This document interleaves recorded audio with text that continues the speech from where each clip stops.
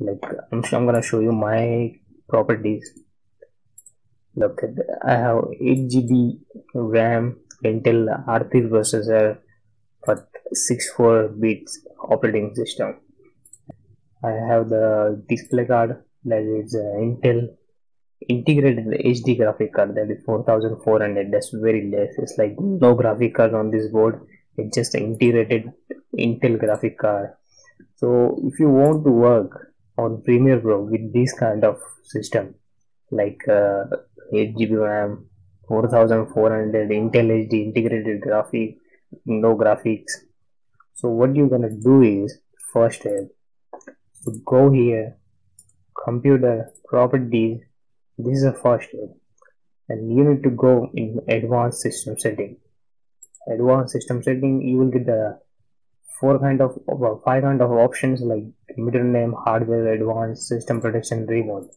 So you need to go in advanced and go first step, that visual effect. And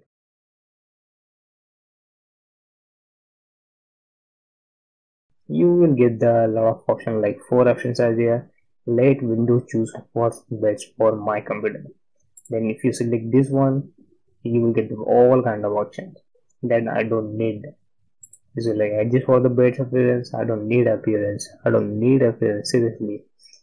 So what you wanna do is adjust for the best performance. Let's look at that. Just everything is unselected because of you selected for adjust for the best performance. It will give good performance. Everything will change. Look at that. Your windows change. Everything color will go change. The stars bars will change. So, but if you want to manually enable something, so you can do that manually. It's like I also do that.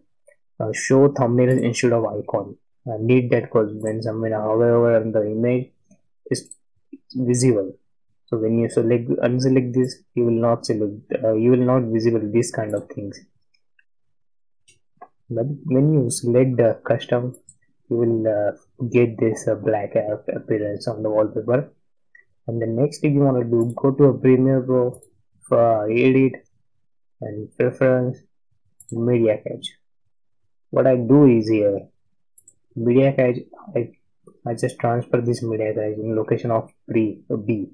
So I selected both of the media cache as well and media cache data cache, all everything as a location B, and hit OK.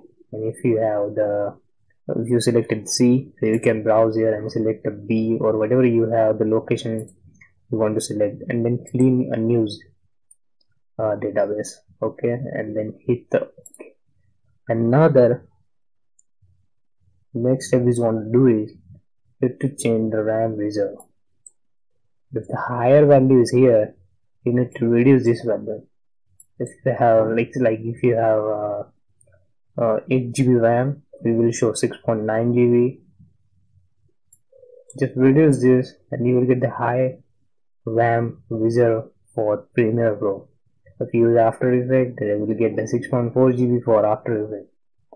Okay, I hit the OK. That's the main thing I do.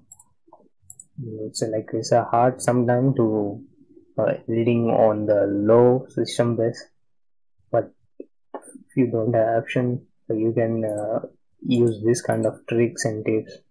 So you will get the at least proper performance, not the highest fastest performance, but at least average performance you will get.